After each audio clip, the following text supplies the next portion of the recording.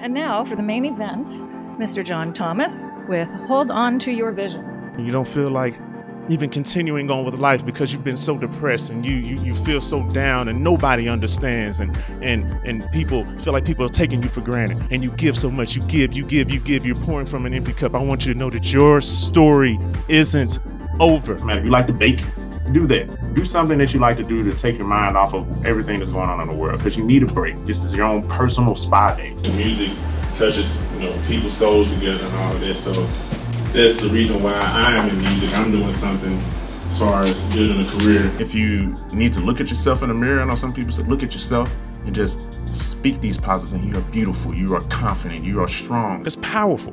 And they remember that. They might not remember what you said, but they remember how you made them feel.